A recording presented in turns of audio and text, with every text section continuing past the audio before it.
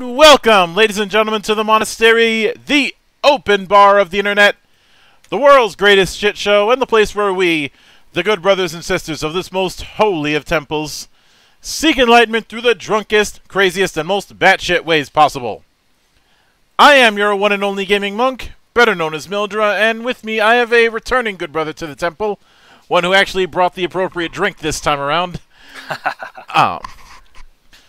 Previously known for Honor and for Glory, now known for its first module / expansion in the form of the Grand Tourney, a project that got funded in about 2 hours. The one and only Orion Scott Kroulek, M.A. Thanks for having me. It's habit that I put that behind the name, you know. Yeah, I know. That's why I had to toss one in there. That's just how I'm known across, so much of the web. So I've taken to signing everything as Orion K lately, with the awkward last name. But yeah. So where should we start? So I suppose the first thing to start is congratulations on getting For Honor and for Glory released proper. Yeah, we're actually expecting I've got the Chronicler's Guide in print from the printing house. The first batches are coming in now. Player's Guide's coming in about 5 or 6 days. I'm really stoked. I've got the proofs in and looks great in print, and we've been using them at the table for our playtest groups. It's been about 2.5 months or so since last time we talked, and we've grown a lot since then. We've actually founded a kind of a gaming studio that we call World Serpent Games. I'm a huge fan of the Norse stuff, so it seemed appropriate, and my co-author and I kind of just ran with it, and we made enough money from the Kickstarter that we were able to kind of start doing this as a part-time thing on the side, and we've loved it. We've had a lot of great feedback from fans, and we've set up a website at forhonorforglory.com, kind of making this our flagship game. And the first thing we felt that we should do afterwards was kind of put out like a module of sorts, but not really a module in the classic kind of D&D sense. Like there's no dungeon map or that sort of thing. But the Grand Tourney is more of a source book that gives you an experience that adds to the game for late period, high Middle Ages or early Renaissance kind of play. I like to call these kind of things themed expansions. Yeah, exactly. That's a great term for it.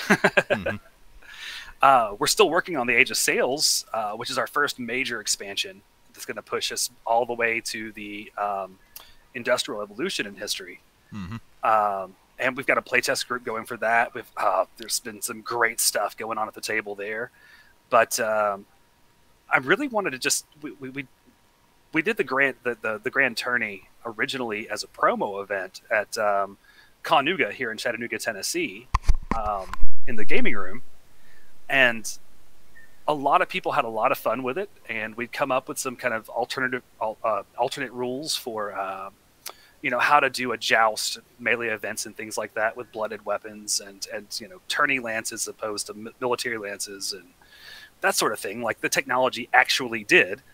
And it just turned into wow, this is kind of great. And we decided to stick it on paper and make it a kind of a alternate kind of rules expansion as it comes out to let people play this for themselves in multiple periods or multiple settings through the High Middle Ages to early Renaissance, with an example given in the book of a specific tourney set in 1425 England during the height of the 100 Years' War.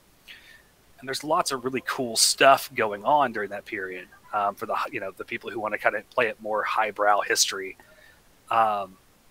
So anyway, that being said, it's actually had a lot of support on more than I ever thought it would on Kickstarter.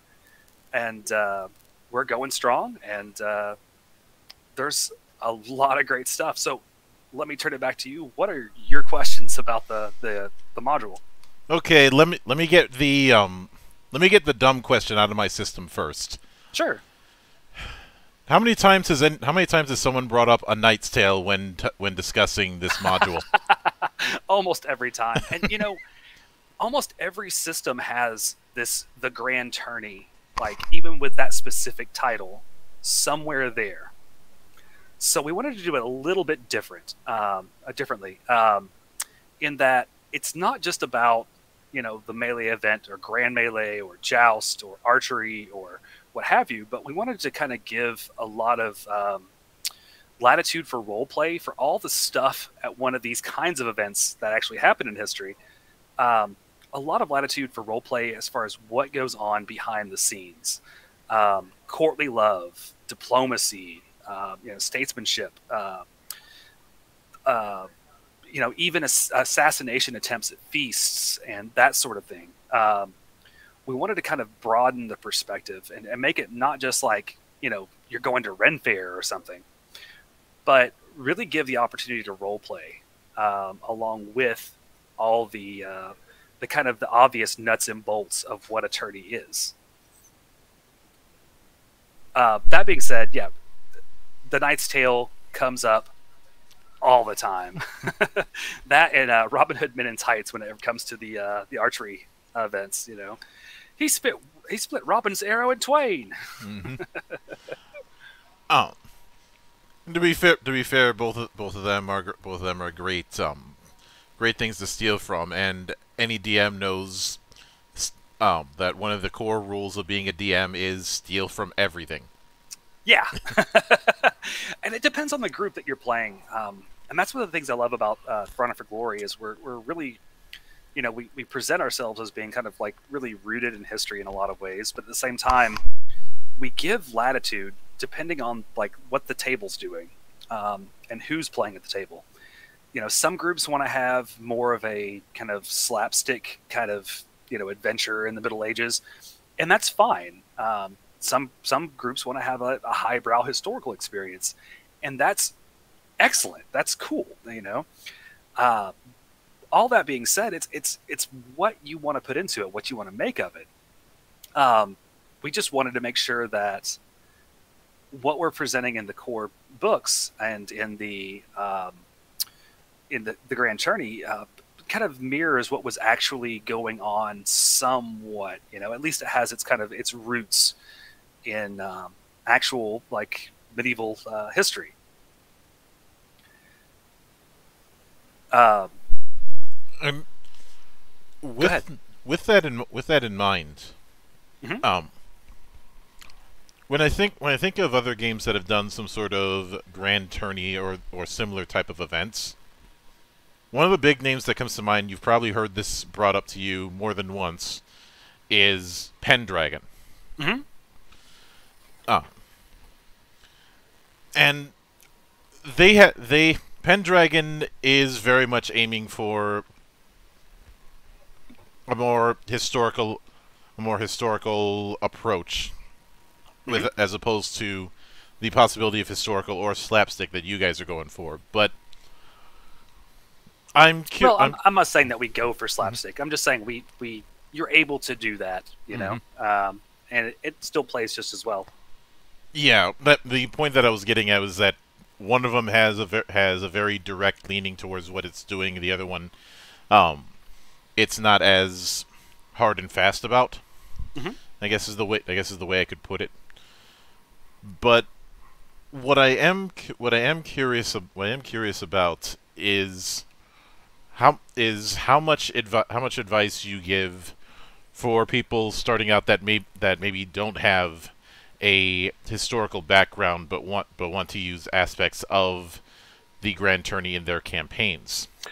That's one of the great things I've loved putting together with this book is the 1425. Like, if you're going to run it as a one-shot story, mm-hmm. and just sit down and play the game, your knights are provided for you in the back of the book. as character sheets, even printable character sheets, and they each have a solid bio written about them, their life up into that year, up into at 1425. That puts them in context of this is their overall. This is what's going on in England and in France, and largely in Europe. This is furthermore. This is where this person is in life. This is what they've done. This is how people kind of see them, and contextualize that and kind of give you a cliff notes for that character. So somebody could go through the back of the Grand Tourney looking at the 1425 tournament and look through those cliff notes essentially and pick a knight that sounds, just cool as hell to them, and sit down with a chronicler, and they've got a character sheet already in hand, and then they're good to go.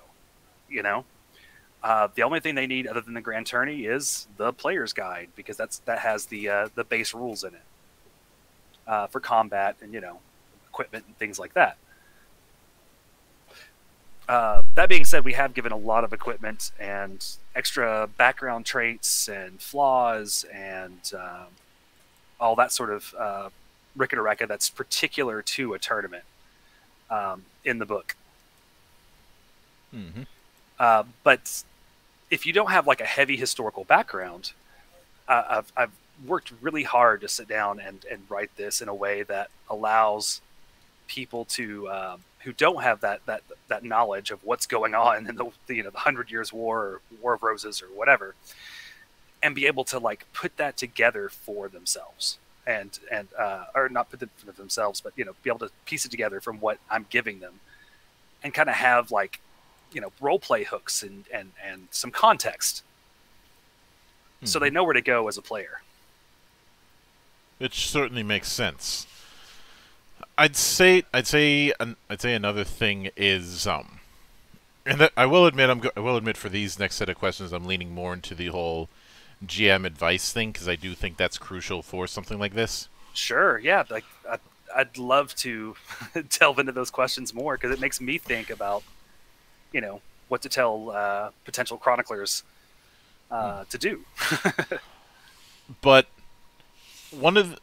I'd say one other thing that if it isn't already covered should certainly be considered is how to frame the party within this kind of tourney, because obviously with something like D&D you have an easy frame in the, as much as I hate the term, murder hobo, or the knaves in Brancolonia, basically some variety of mercenary. But for something like the Grand Tourney, especially for the time period that's going on, while you could do a bunch of mercenaries, it's not going to 100% fit. So I'm curious how you, if there's any advice on how to frame the background of the party, the uniting force of the party, depending on what angle they're taking. That's an interesting question. See, here's the thing. In the Grand Tourney, there is no party dynamic. It's essentially a PvP event.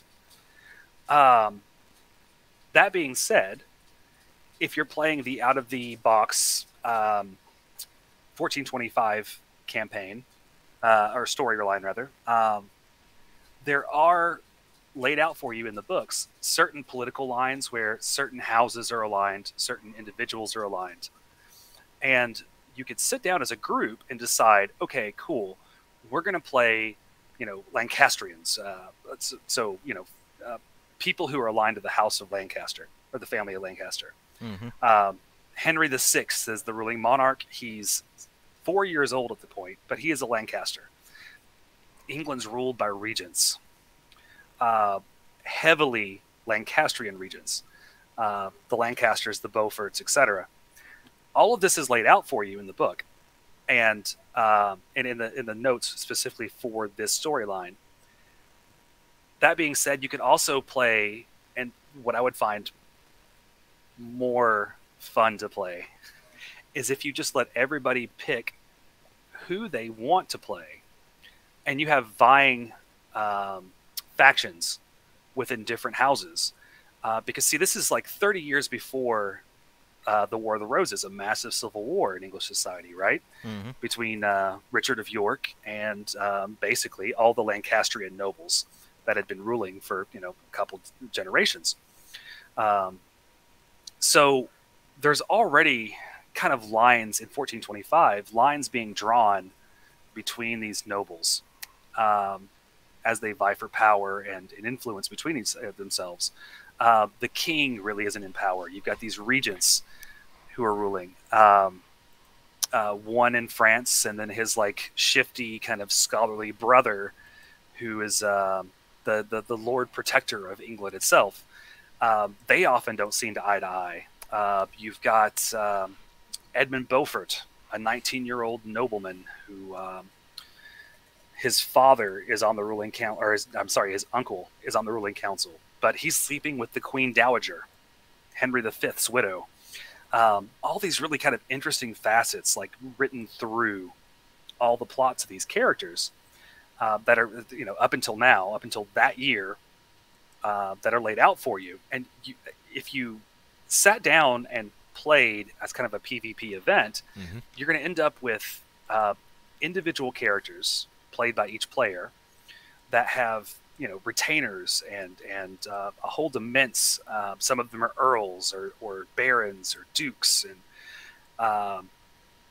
they all have resources they can call upon, both politically and socially, and materially, and they're all representing their families and themselves at the Grand Tourney as far as the events. But those role-playing bits that I'd mentioned will really come in where everybody is kind of making alliances and kind of deciding who's going to side with who as a major offensive is being mounted in France later that year by the Duke of Bedford, mm-hmm. Who is also a Lancaster. So it's very kind of Game of Thrones-esque, This is where Game of Thrones got this shit. Yeah, except with 100% less Season 8. Right, exactly. Screw Season 8. Oh. And with that, I suppose I was going to use Vikings as a better example, but that's a little bit too early. Yeah, it's way early period. Oh. I'm trying to think if there's any other parallel besides No, I was gonna bring up the Charlemagne album, but no, that doesn't count either. Shit. It's a little bit different approach than what I've seen anyway. Kind of surveying across what people have done with that concept, the Grand Tourney. Mm-hmm. In that, in Front and for Glory, you've got a wealth system, and with background traits where you can define like what your social status is, and a lot of the people in the Grand Tourney, almost all of them are like high level characters, quote unquote, if we had levels. They all have about 250 build points. They're powerful people from powerful families, because tournaments are, let's face it, they're a sport of the nobility. Mm-hmm. And so each of them have kind of, they all have their own backing from noble houses. They all have their own kind of political agendas, and they're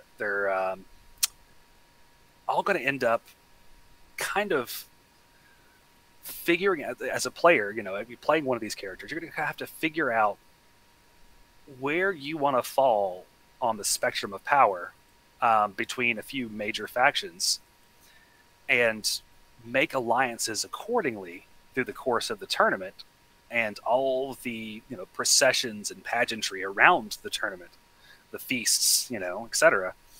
To be able to decide how you're going to align yourself or your family with the forces that ultimately are going to go to war within the next generation, mm-hmm. 30 years down the road. And speaking of War of Roses, we're kind of planning on having a source book specifically about that. Kind of a dynamic historical period for English history. That being said, we've been doing a lot of planning lately, and we're kind of thinking about having. I really want to push. I've been pushing hard for a Norse source book. I love the Norse. Mm-hmm. Just curious, but do you have a playlist off on the side that has a bunch of folk metal in it? Mm-hmm. Folk metal, and also I've been listening to a lot of reenactors who have picked up like lyres and things like that, and taken like Anglo-Saxon poetry and put that to music and things. My YouTube playlist is pretty eclectic these days, and pretty medieval. Mm-hmm. Now, keeping that in mind, you've touched on two particular angles that I think would be a bit of a culture shock, even to some people who consider themselves tabletop veterans. Mm-hmm. That being PvP, mm-hmm. and intrigue. Ah, right. So for those somebody are the games where somebody worked intrigue into their game, and it sometimes divides a party in a traditional kind of role play, tabletop role playing sense. Those are the games that I find most interesting, because you have to both define your character that you're playing and what they want, as well as how they're going to get there. And sometimes you have to step on other characters' toes to get it, and sometimes that pisses people at the table off. But you're playing your character. It's a role playing game. You're playing your role. Has suggestions ever been given to the idea of players playing multiple characters that get shuffled in and out, a la Ars Magica? Sure. Actually, we've done that quite a bit with the Age of Sails playtest, because there's, surprisingly, with Pirates in the Caribbean in 1715, there's quite a bit of politics and kind of legalities concerned with some of the characters. So they have, retainers that are heroic characters, as well as armsmen and staff, the kind of the lower level NPC level characters that they've actually taken the time to sketch out, and we've got a pirate captain, for instance, who has named and sketched out the stats for every single pirate on his crew. Mm-hmm. And so sometimes it doesn't make sense for the captain to go, but he might send his first mate. And so that player will stop and stop playing the captain for a minute as the captain stays back at Hog Island, near Nassau, and start playing the first mate for a minute, and kind of switch roles back and forth a bit. And it's been a lot of fun. We had a playtest on Sunday that was just phenomenal. The players were at their edge of the seat the entire time as they kind of were face down by the British Navy and their arch nemesis. But yes, definitely with the Grand Tourney, you're going to have the same sort of thing, because the point build values of these characters, i.e., how experienced, quote unquote, they are, and the fact that they have so many retainers and underlings under them, where, as far as playing at the table, sometimes it might make more sense to not play their main character, but to play those other ancillary characters. Their liegemen, essentially. Mm-hmm. Which I think presenting these kind of things in a way that isn't going to overwhelm, I believe, is crucial, because a lot of people who got raised up on some of the bigger entries in fantasy gaming will carry with it certain habits, Mm-hmm. certain habits that I at my own table have tried to wean people off of. Or at the very least point to the sign regarding some of the absolutely nots, because I wanted to take a page out of Wayne's World. No stairway. No stairway, and I think I told you this before, but I have a friend who has a similar sign that says absolutely no piano man. Nice. And well, any bar in Minnesota should probably have a rule of absolutely no closing time. Right. Seriously, as bad as the song is, you have no idea how overplayed that got around here. Oh yeah, a lot of them down here do it too.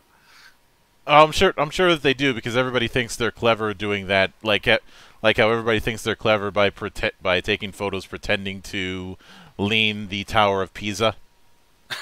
Right. Overplayed trope. Yeah, it's overplayed, and people keep doing it. But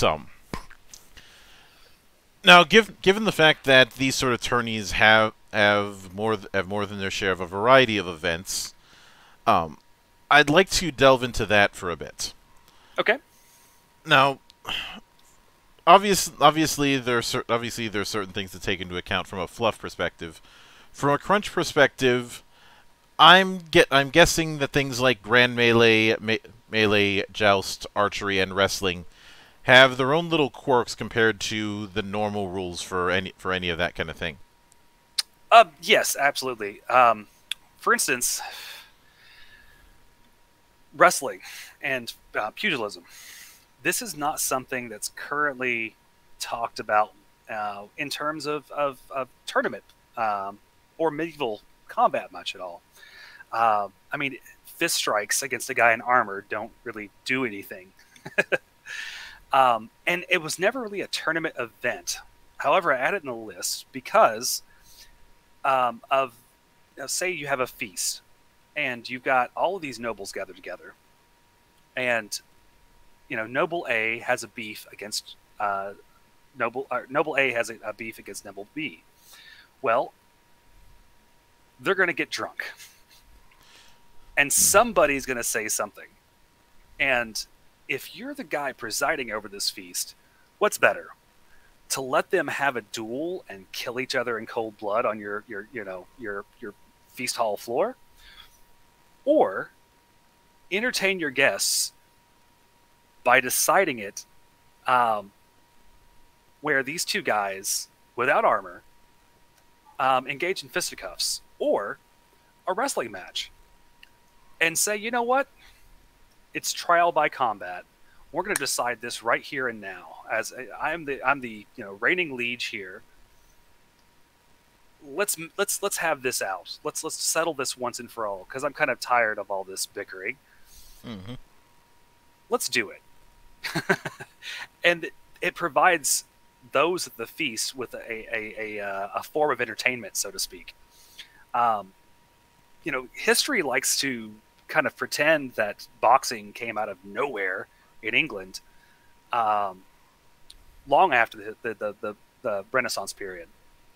But that's really not the case. I mean, you're very aware, just as I am, that like the Greco-Romans had lots of wrestling going on. Mm-hmm.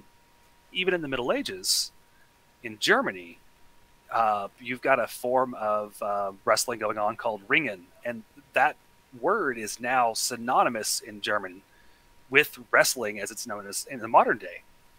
But its roots go back to the Middle Ages, this form of different holds and grabs and things that people would use kind of a mixed martial art with their weaponry, because you can beat at a guy with a sword all day long in full plate, but if you can get him down on the ground and target his kind of weak areas, his throat, his groin, whatever, mm-hmm. or break a bone despite the plate mail, that's way more efficient than trying to beat him to death with a sword or something. And there's a codex from, I can't remember the exact date, but it's a Codex Wallerstein, which shows German knights practicing these maneuvers in plate mail, even to try to disable opponents aside from their weaponry. And so I think that there's kind of a fallacy in the historical record in thinking that this use of mixed martial arts did not happen during the Middle Ages, just because, you know, fist strikes weren't really the best method of hurting a guy in armor. Doesn't mean that, like, there's not other forms, right? And so, you know, there's even primary documentation showing us that, yes, this was something that they trained with. It's something they did. You know, so that being said, these knights would definitely kind of have at least some training in that. And especially when unarmored. I mean, come on, among the commoners, nobody got mad at each other and had a fist fight. Seriously? Yeah, no. It's no. The Pier 6 brawl had just sprang out right the hell out of nowhere when people came to the States. Right? I mean, it's like, come on, guys. Like, historians, really? Like, this wasn't going on at all? At all? Really? But it kind of seems like, you know, a lot of histories kind of tell it that way. Like, oh, well, you know, the armored knight and the armored warrior, like, you know, unarmored combat wasn't the thing. And it's like, well, no, not really, you know. So anyway, yeah, I wrote that in because I thought it'd be a fun thing to do, and it's just, this is the way it's couched as a quote unquote event during tourneys for that kind of fighting. Is that, you know, this is something that would often be done either as a form of entertainment between events, things like you know, public gatherings off to the side, or during feasting to settle disputes, or, you know, any number of other permutations. But it did happen, and I thought it was a fun twist. There's also let's also not forget that what is one character archetype that you will invariably always see whenever you have a cast of characters that are in a circus. Oh, the acrobat, the monk, the strongman. The strongman. Yeah. And in a lot of those early circus days, a lot of strongmen would have the whole thing of, you can't knock me down, and I'll pay the whole pot to whoever can grapple me and get me off my feet. Well, that's another aspect about tourneys. I mean, which are historically like kind of a sport of the nobles. But I wanted to, aside from archery tourneys are kind of a different animal. Commoners often, you know, would get involved with those, like vis-a-vis Robin Hood, right? Simply because, like, I wanted to like include more of like what the common people would be doing at these things, like charlatans and knaves running, like, you know, con games and things off to the side, like all the you've got these masses of people that come to spectate, essentially, from the common crowds, aside from the nobles, who are kind of putting on this spectacle. There's more to it than that. There's, like, everybody in society has to get together, because you got to feed all those people, you got to house all those people, you've got to, you know, do all this other stuff just to make a tourney happen, you know. And so it's not just about the nobles. In a sense, it's also about the commoners, because they're going to be doing like a myriad of different things to be able to, like, kind of make money and to, you know, seek out their own profit from all of these people, these wealthy, powerful people getting together and doing their, like, little, you know, war games thing. That gives a great opportunity for roleplay. One of the things I've been kind of thinking about as I'm writing this book is it would be really fun to kind of play a commoner, like, rogue type, you know, who's just, like, raking in the cash by, you know, thievery or, like, con artistry or, you know, whatever means, kind of taking advantage opportunistically of the whole event, you know. Mm-hmm. Now, with that kind of thing in mind,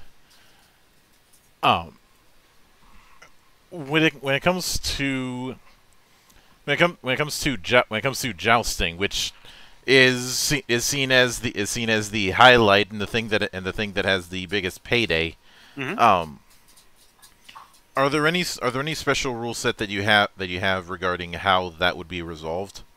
Absolutely, because a military lance is meant to kill a guy, and it should.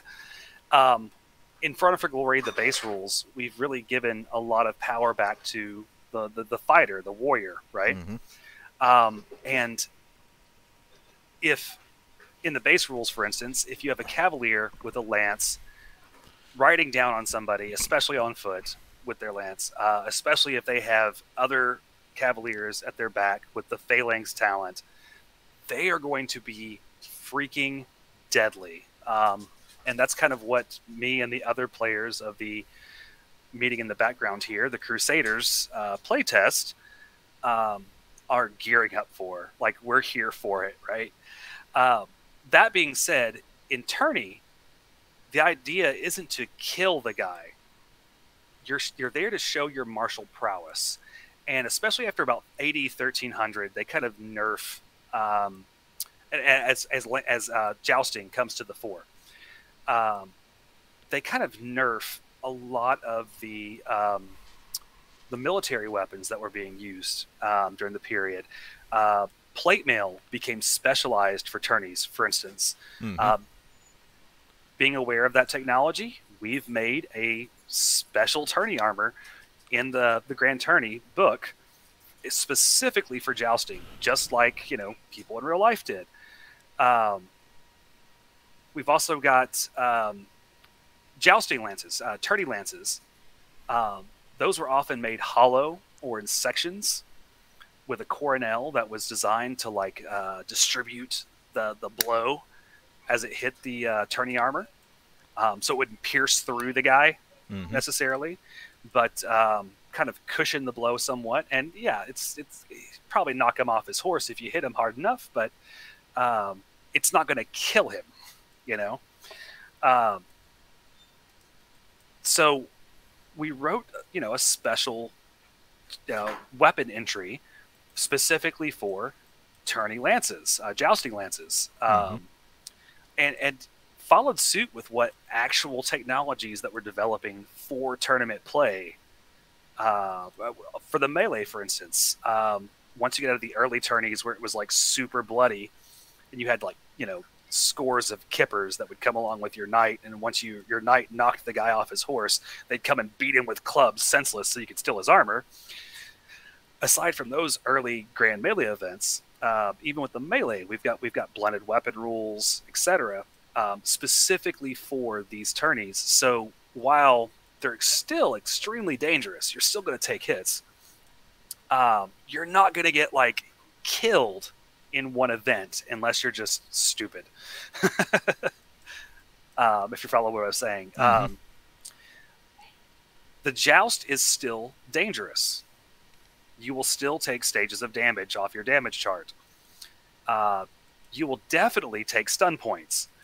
Even today, where you have competitive jousting, not just kind of as a show, those guys take so many concussions that it's ridiculous.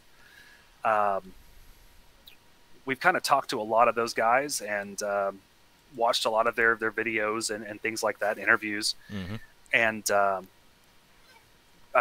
aside from that, looked into the specific technologies that were built around this tournament fighting as a sport, and included those as a rules expansion within the Grand Tourney, so that for instance, we want there to be a continuity of play between events. Say you're doing a one-on-one melee, a joust, and all on the same day. And you've got multiple brackets for each. Well, say you're starting with the melee in the morning, okay, cool. Your knight might take stun points each time they're in a heat on the bracket. They've got maybe a couple hours between heats if it's a huge tournament. Okay, so that allows them the opportunity to regain some of their stun points. They might even take a little bit of damage.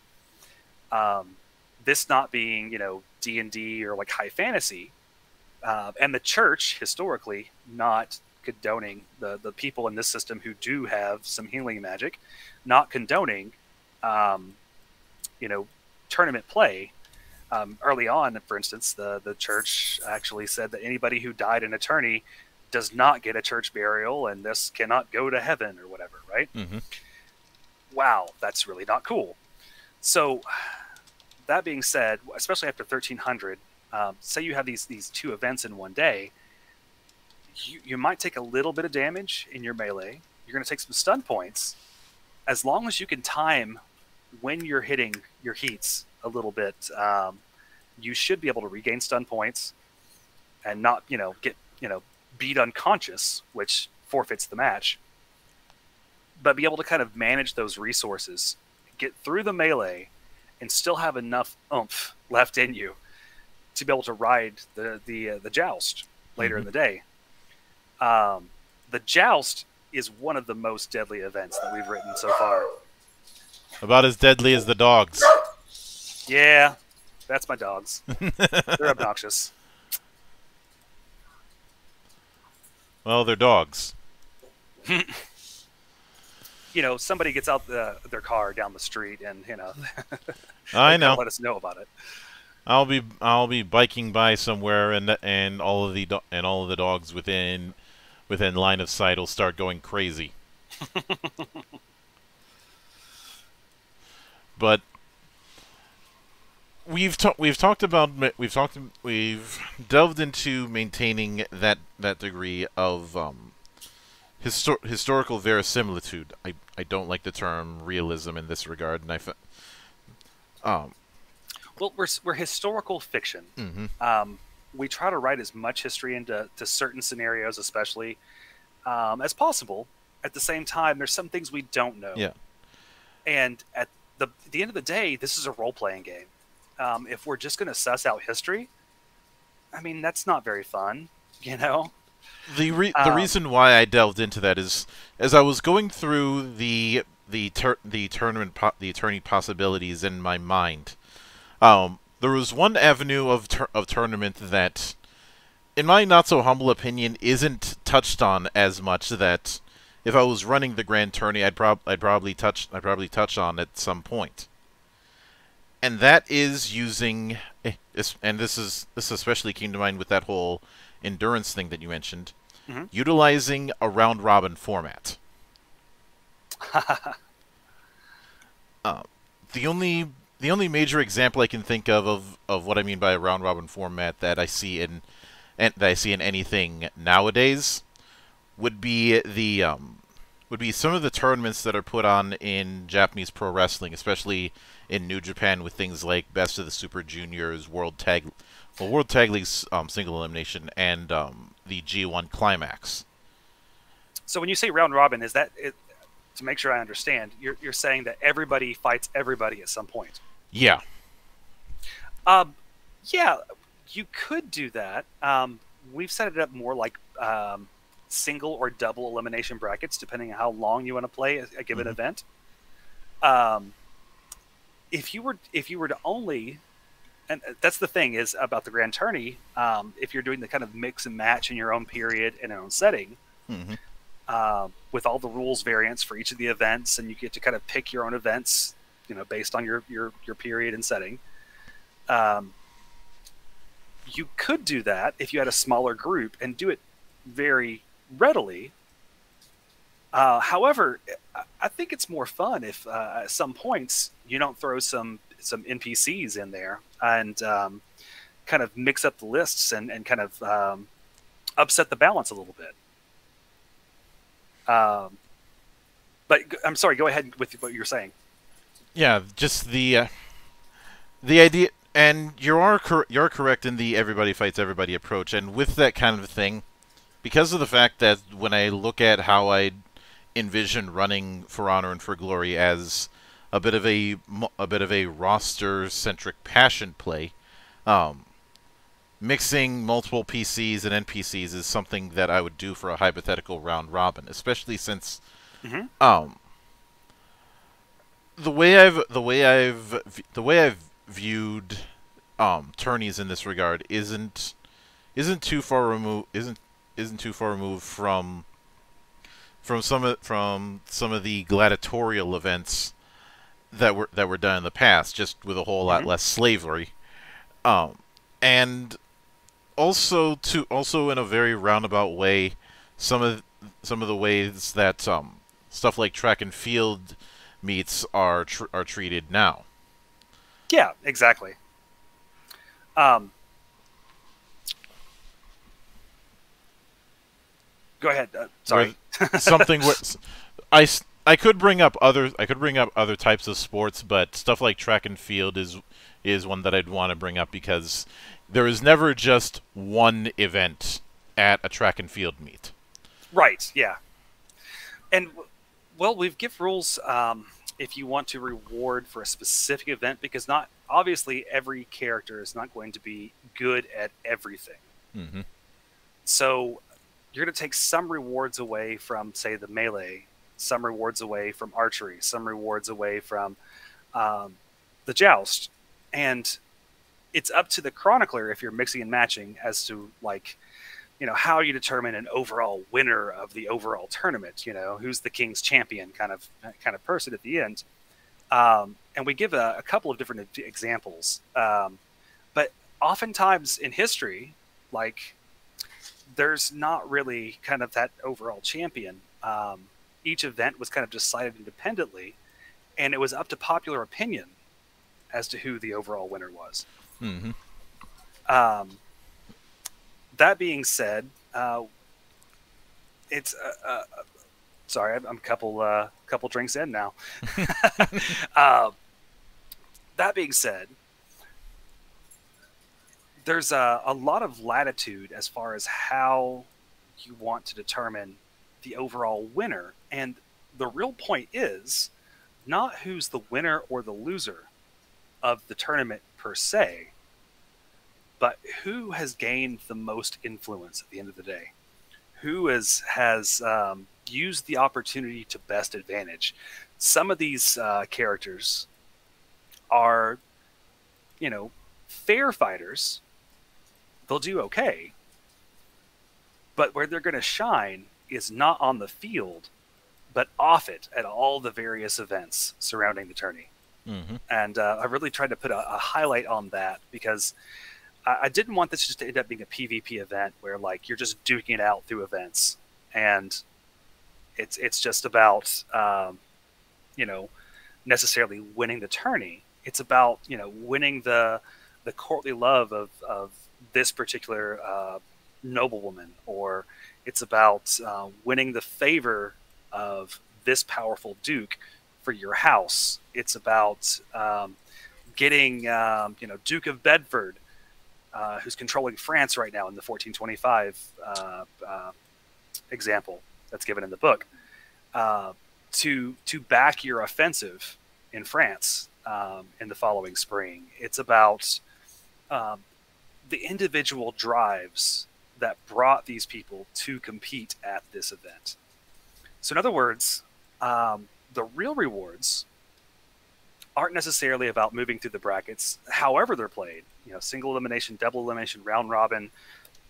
It's up to the chronicler, depending on the group, the dynamic, how many non-player characters you're throwing in. It's really about how you've achieved your character's goals that they started, you know, that they came to the tourney to achieve.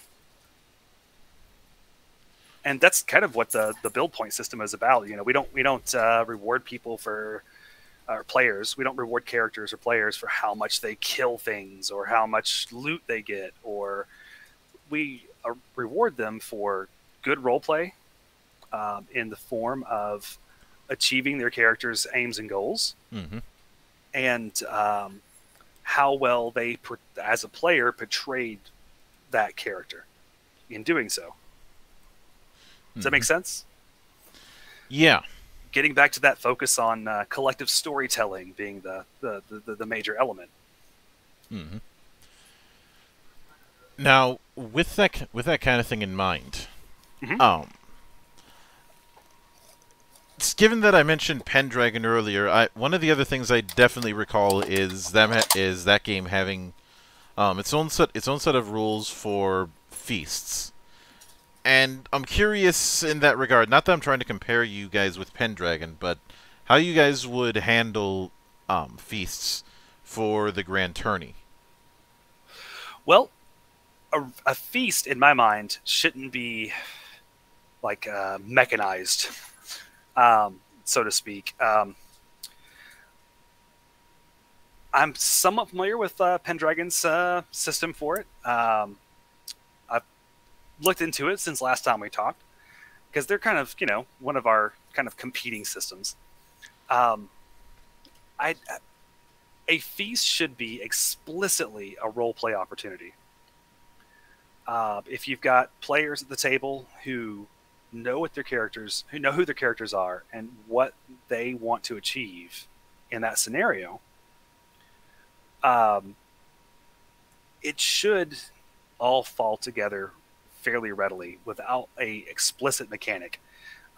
We do have a few mechanics involved in those sort of scenarios, like your social skill, your etc., your personality score, that all work together whenever you try to kind of make a power play. But I didn't feel like there should be an explicit mechanic for what is ostensibly like a role play scenario. That being said, a good chronicler in this system would follow up a heated event in which there was conflict between, this NPC or this character and this character, with a feast, because that's in the chronological order of things. That's what you would do next. You kind of have a cool down period. Everybody would go clean up, and then they'd meet for dinner. So what happened on the field should kind of carry over organically to that. Mm-hmm. So again, I didn't feel like I needed to make a mechanic for feasting. Yeah, which is certainly understandable. I'm not saying that one way is the only way, or that you need to be like Pendragon. Perish that particular thought. I'm just more trying to look at this from as many angles as possible. And there's lots of mechanics in games for lots of things, and some of them work out really well for what they're trying to do, and some of them just kind of get clunky. And it's just, you kind of have to, when you're making a system, you kind of have to pick and choose as to really what you want your angle to be, your focus. Yeah, but clunkiness, we're not talking about riffs here. What are you talking about? Oh yeah. A day will come when I will stop using riffs as my whipping boy. Today is not that day. No. But in the vein of that, something that I find very curious regarding intrigue-based campaigns is the fact that when you're dealing with intrigue, it means that you're dealing with a lot of moving parts. Mm-hmm. Especially between player knowledge and character knowledge. And in that regard, have you considered putting some sort of sheet or something to make the GM's job a little bit easier in terms of managing the web of relationships that's inevitable with this kind of thing? Absolutely. That's what a large portion of the intro section of the 1425 scenario in the Grand Tourney. You can design your own, or here is a ton of information laid out in one case, a scatter diagram to kind of show you the interconnected web of families, familial ties, and their political alliances to kind of help you sort out what is going on with all these guys, as well as a ton of text specific to individual characters to kind of give you like role-playing cues and context and hooks to let you kind of know where you're going. Oh, there's the dogs again. Mm-hmm.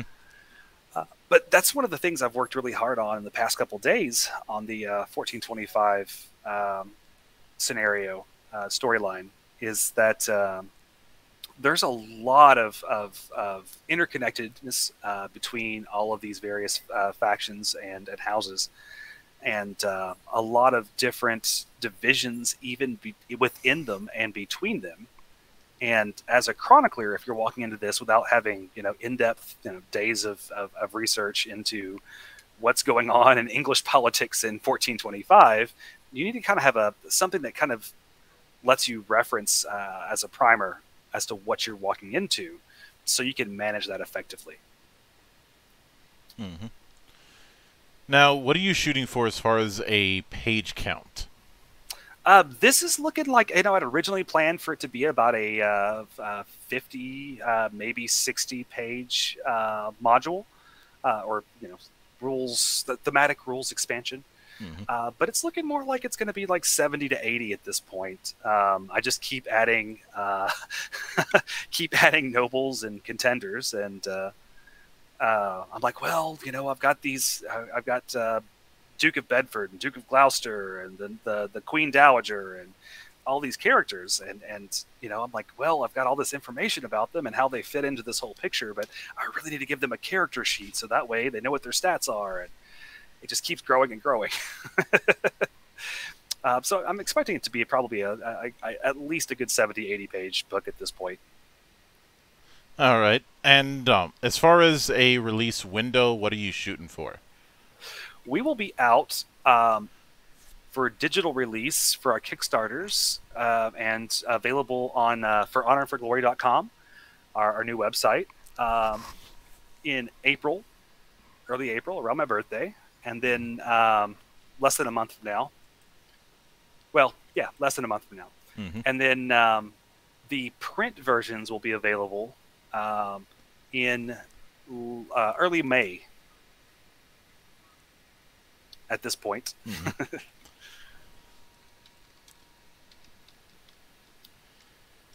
Yeah, and I will certainly be looking forward to seeing how it develops. Just make sure not to drown in feature creep. I don't want you to turn into Star Citizen. Yeah, no doubt. Now I've tried to keep the point very focused, but the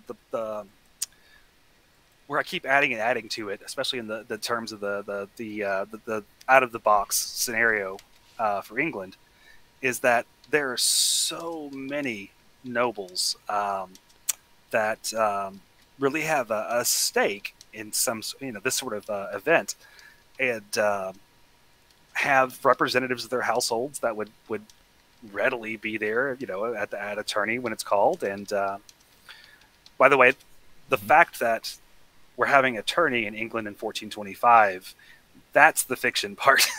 I have no historical evidence whatsoever that actually happened, but it's an interesting point in English politics and the English military history that we somewhat arbitrarily chose for a promo event, and then the more we dug into it, it was just like, wow, this would be great to put together as a rules expansion / thematic rules expansion, as you put it.